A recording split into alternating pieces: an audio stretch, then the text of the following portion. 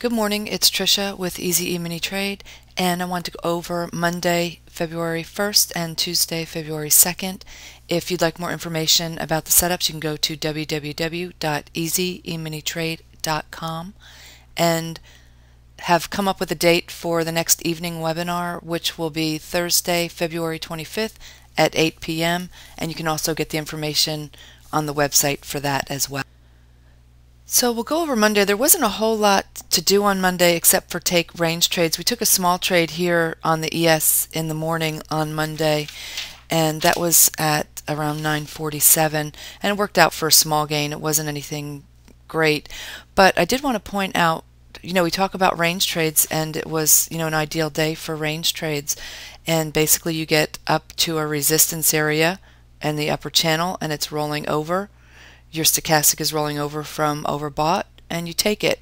You can expect to get to the middle line, or ideally you're looking to get to your lower channel, which it did. It just takes a while. Then you get to support, come back inside the channel, and you come up from oversold. You take it, expecting to get to the upper channel or the previous area of resistance.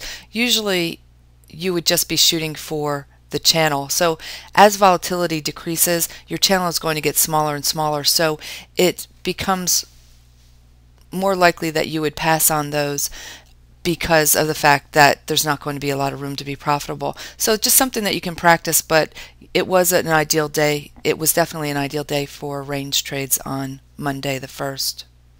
And this is Tuesday, and again, wasn't anything of a great day in any real directional move, and when you look at the daily chart, you can see why. We've had many days that were large down days, and so you would expect the market to consolidate a little bit. So that's kind of what we're experiencing right now.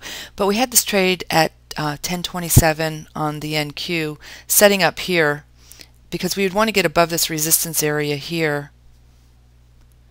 So we get above it and we look to enter in above this bar, and doesn't trade to our entry price on the next bar, but it does on this bar. So we're in, and want to point out that at the same time you had one setting up on the ES, wanted to get above this area right here and then look for an entry. So you get closed above that reference area and you'd get filled on this bar here.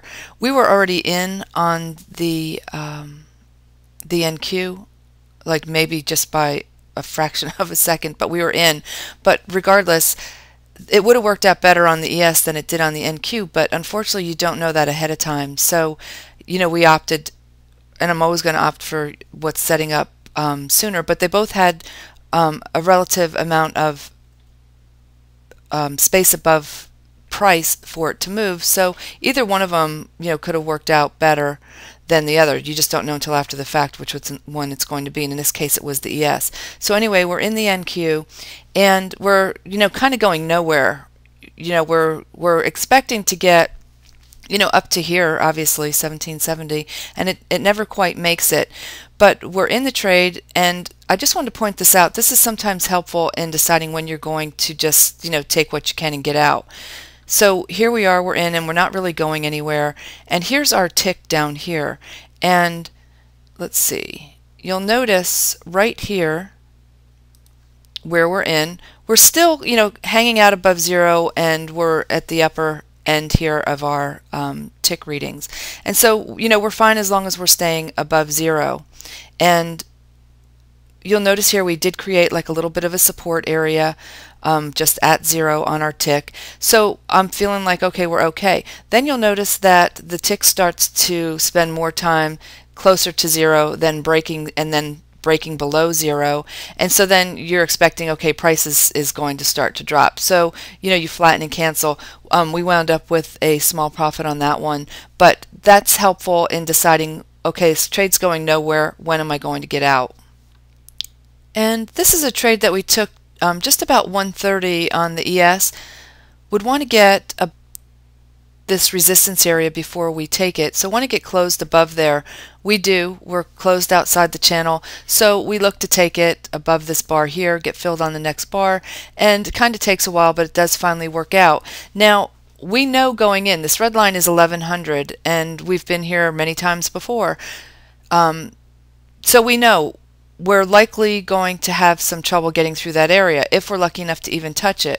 So we got in knowing that we're going to have to take some profits off the table before we ever get to 1100, and then we can just sit there, break even on a final third in hopes of getting a little pop through there and just maybe ride the momentum as it breaks 1100. That never happened. So we took profits on 2/3 and we're break even on 1/3. So it worked out fine, but I can't stress enough, if you know what to expect going into a trade where you might have issue, it will save you from sitting here, and expecting it to go higher and it's just not going, and then it pulls back and then it turns into a losing trade.